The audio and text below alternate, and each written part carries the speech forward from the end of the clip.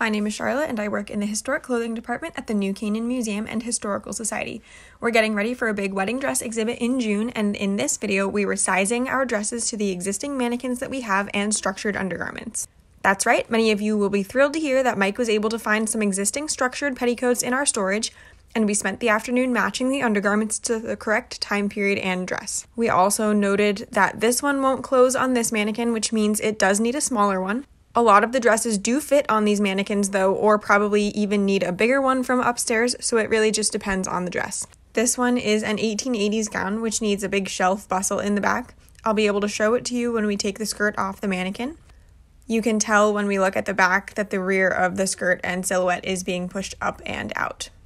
This dress is covered in the absolute most exquisite beadwork, all completely hand done. It's one of my favorite dresses, and if you think it looks great in this video, it looks even more spectacular in person, so make sure to come visit the show.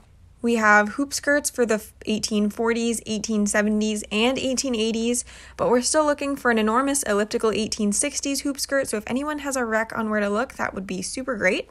Here is the petticoat from the underneath. I turned it to the side so you can see that big bump in the back. Once we took the jacket off, we were able to get a shot of the inside. This silhouette is called a princess line silhouette because it's tailored with all of these vertical lines.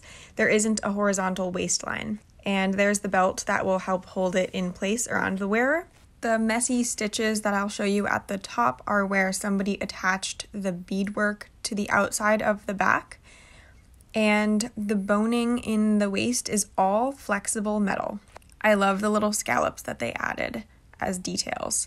And then the point of the jacket has a weight sewn into the back so that it stays down, and it was pretty heavy, so that was kind of cool.